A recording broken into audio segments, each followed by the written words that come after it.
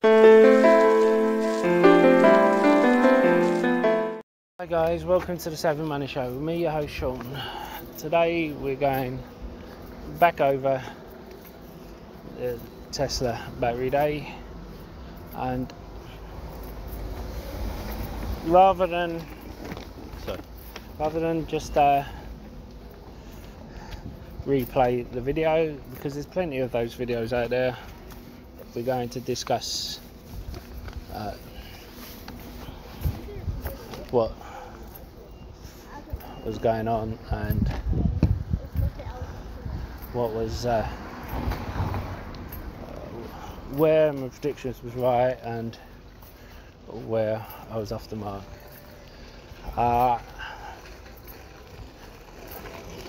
Basically, if you just want to see a shortcutted version of what the and I understand why you would, because it was torture watching the whole thing. If Elon leaves, we are Tesla shareholders are done for. The company, oh my god, they were selling off before Elon came up. But the fact of the matter is, Paranoid Prophet has a good one, and so do a number of other YouTubers. You'll find no shortage of those videos on there. Anyway, let's get into it. We're going to go into the this is the battery cell. This is me doing a recap. This isn't me actually looking at the event. I'm sorry, I am outside, so there will be some background noise. I have muted their audio as they muted the audio of their stream at the beginning. I did say maybe Milton got into the communications room, but now with the cell, I did say how they would improve the cell technology and they would be redoing the cell technology, but we'll talk about that a bit later. I also said how the Wkhs acquisition would mean they would move away from the current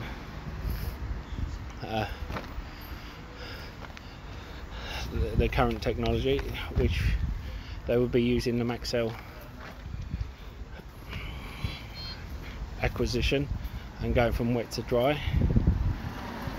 Because I had a lot to go through, I didn't, and people tend to zone out, especially with my voice, after a couple of minutes. I didn't go into too much detail on this. Maybe I should have, but basically they haven't cracked it yet. I thought they had cracked it, so I chalk that down to where I was wrong. I said they would go from wet to dry and have a film in place for the battery. They have apparently, but it's still in pilot phase.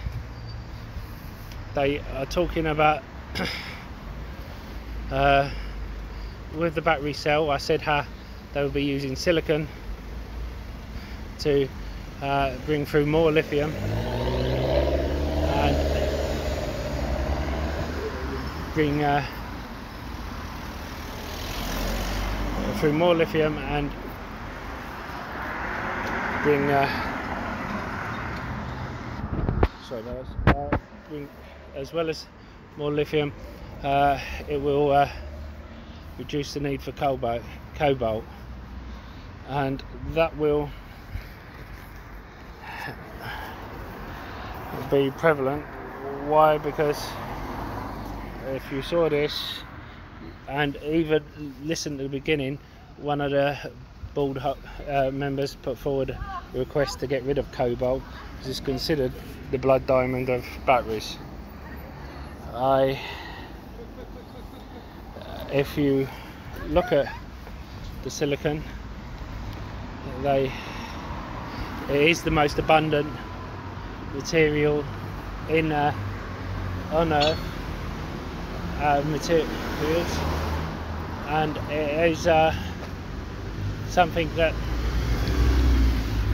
we can easily use, a lot more abundant than cobalt.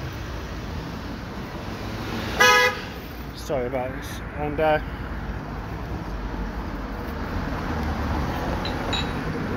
we've mentioned, I went into more detail with that before the event, so I won't spend too much time, but using that is a much more efficient way,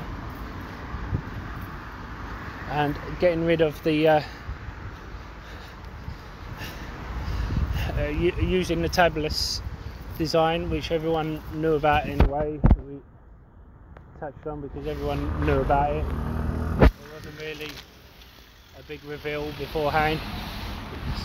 So we had the cathode and the anode, which I spoke about.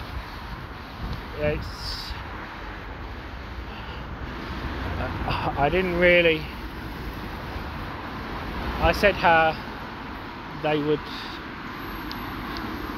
change it, they did, and I said how the batteries would be made smaller with more power, but I didn't go into detail about it. So if you want to call me on that, then fine.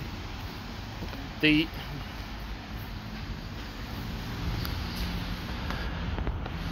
thing is,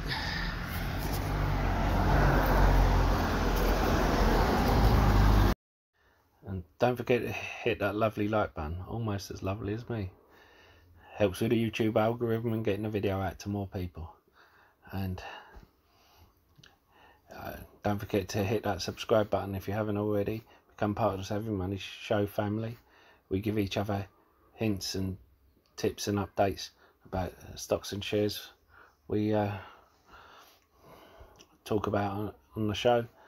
As well as that, you can ask me to look into any share you want, and I don't charge a Discord fee or ask for a Patreon. All I do ask is for you to comment in the box below and hit the like button, even if you disagree with me, especially if you disagree with me. I like a debate, and if I do something wrong, I want you to call me on it so I can improve the channel. And why not check out the links in the description below? There's lots of others. I've used each one of them myself. I wouldn't give you links if I haven't checked them out myself. If you're looking for a free trading platform which should trade your stocks and shares, you know, you can get a free share worth up to £200 for signing up and depositing a small amount. A free trade only requires a £1 deposit. The others require £100 or dollars, depending on which one you go for. Stake has over 3,500 US stocks on their books, which is the biggest one outside of the US. Whereas Trading 212 is one of the best and easiest platforms to use. But as I said, I use all three. Anyway, on with the show. And here we're speaking again about the cathode and the lithium and how important it is. Also about how they're looking to have zero water waste. Said how recycling would be a lot. I did touch a little bit on the energy side, but I didn't really touch a lot, so really that was a place I missed. I mentioned to a few other YouTubers beforehand, I think they'll discuss it, but I didn't really put it in any of my videos, so that was something I missed out. Sorry about that.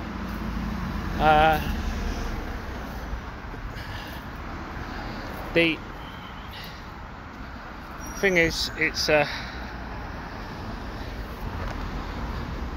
I mentioned, if you remember, in my videos about lithium mines about a month ago, how I think Tsla will be using more local mines and more local services, and they announced how they will be looking local production. For instance, they're saying how there's enough lithium in Texas to service the whole American fleet, and you know, they're talking about North American cathode production. I did say about how the new batteries, they hinted about his tweets were just a way to get rid of the Tesla bears, that the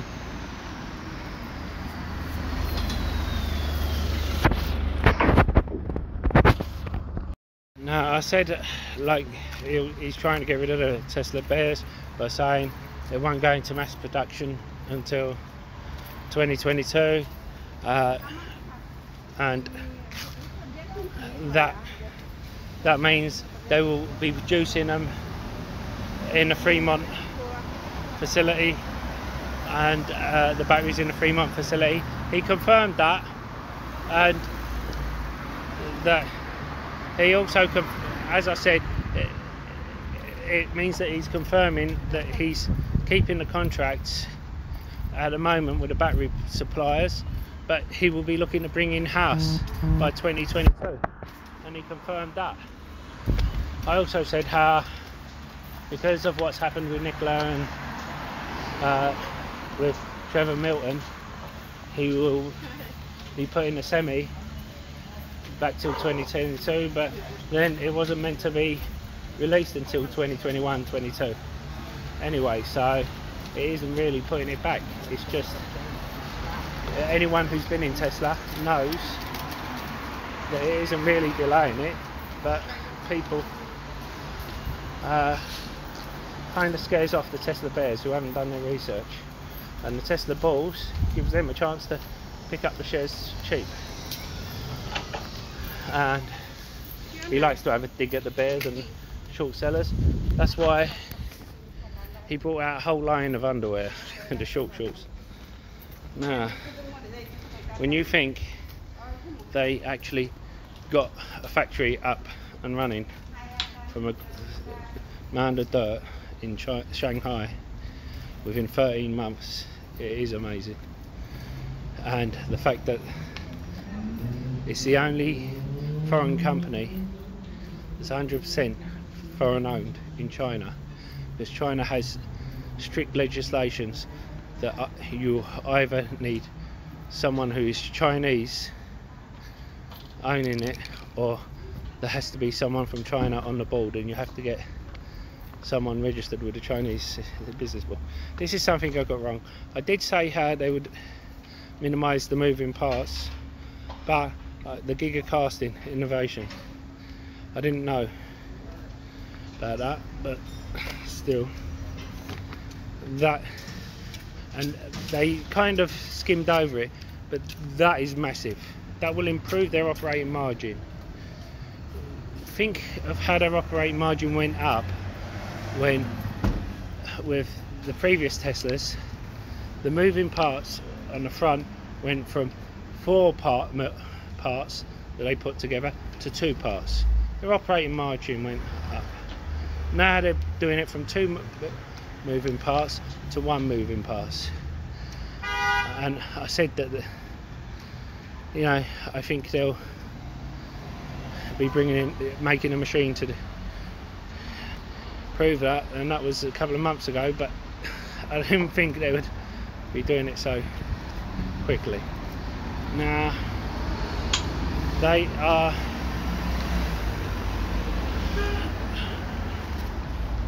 how can I put it?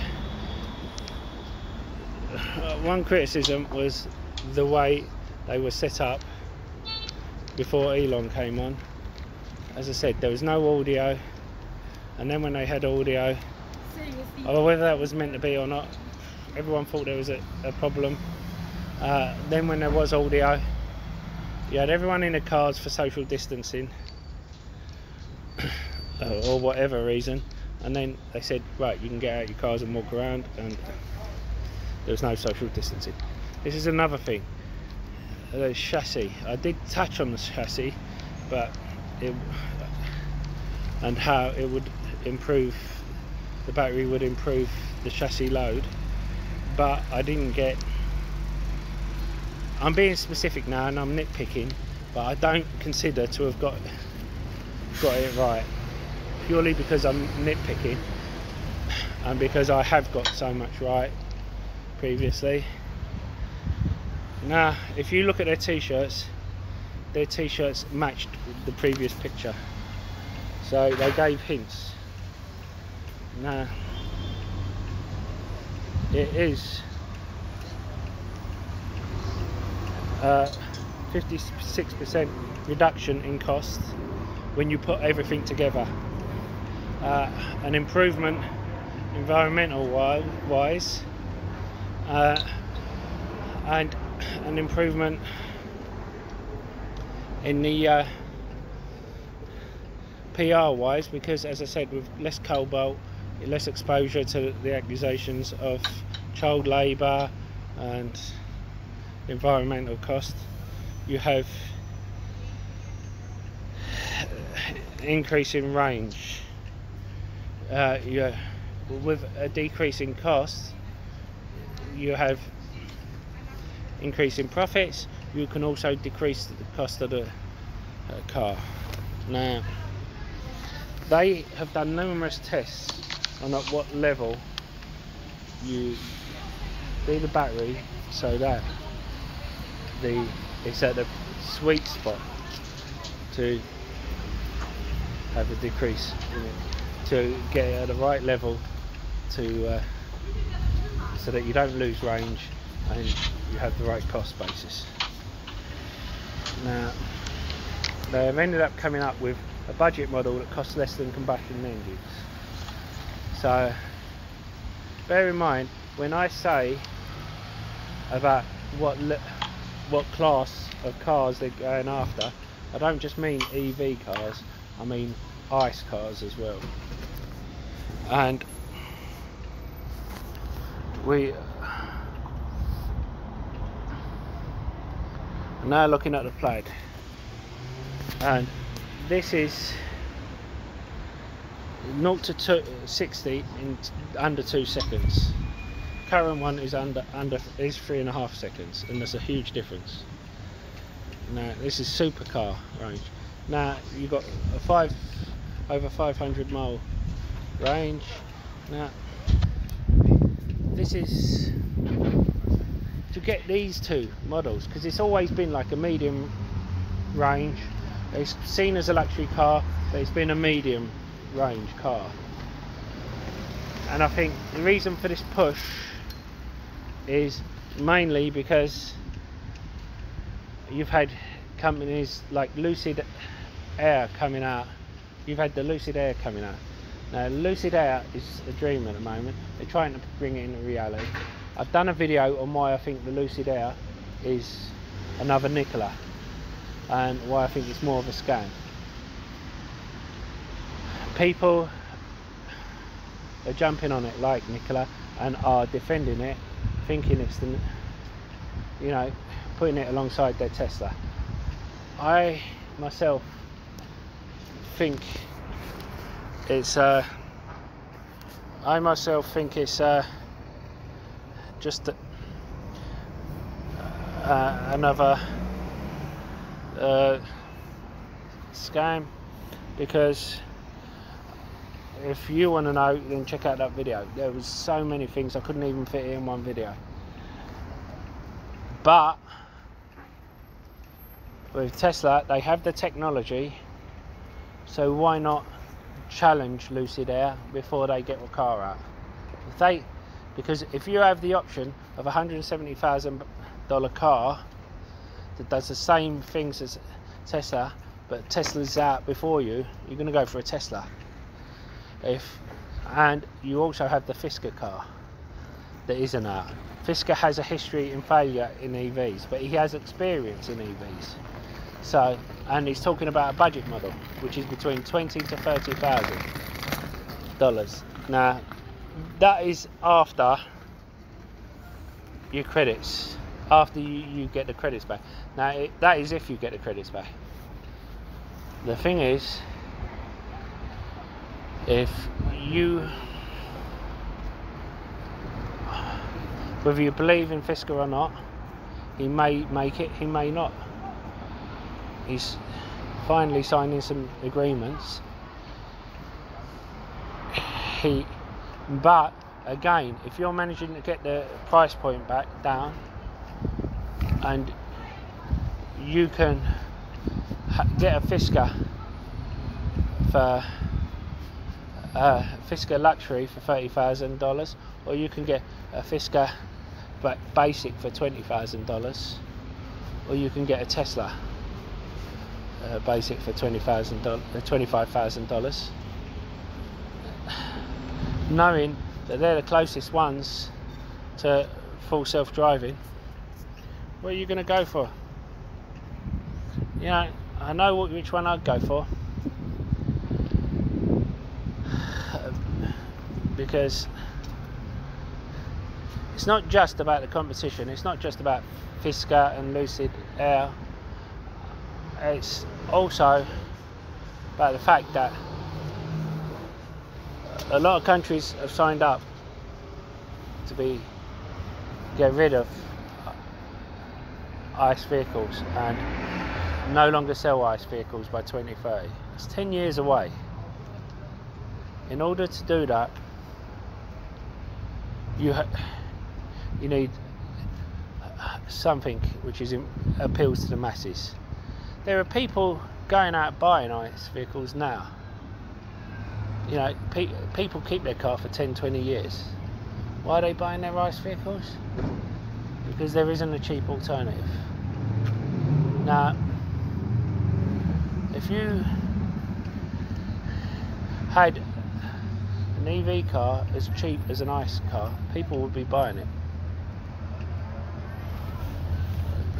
So you have the budget version that will appeal to the working class, you have the mid version that will appeal to the middle class, and you have the plaid which will appeal to the upper class. The only thing is, I'm wondering if the new one coming out, if enough people are going to order that purely because they think they're going to wait for the plaid. But you never know. Some of these people have the money to have both. The other thing is, will the EV credits go away within the next 5-10 years? I don't think they'll go away in the next 5 years. I think within 10 years they will. So they have to make provisions, and some of them provisions is they're looking into recycling the lithium batteries, and I think that's a brilliant idea from an environmental point of view and an economical. Anyway, was that any leftover from don't forget to check out my other videos in the description below. You'll be able to see one of the 3 videos I made prior to the battery day. Don't forget to hit the lovely like button, almost as lovely as me. Helps with the YouTube algorithm and getting the video out to more people. Don't forget to hit the sexy subscribe button, definitely sexier than me, just ask the wife. That's why I've shut my camera off, so you could look at the beautiful people instead. And don't forget to comment in the box below whether you bought Tesla, whether you're in it long term or just trading it. I don't judge whether you are surprised, whether you got it right, whether you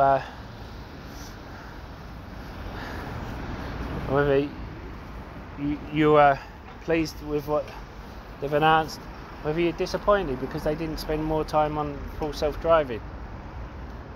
But to tell the truth, I think no one expected full self-driving to be coming out there. You know, they expected it to be Everyone who's been in it a long time expected full self-driving to be put back because of what's happening with the world around. Now,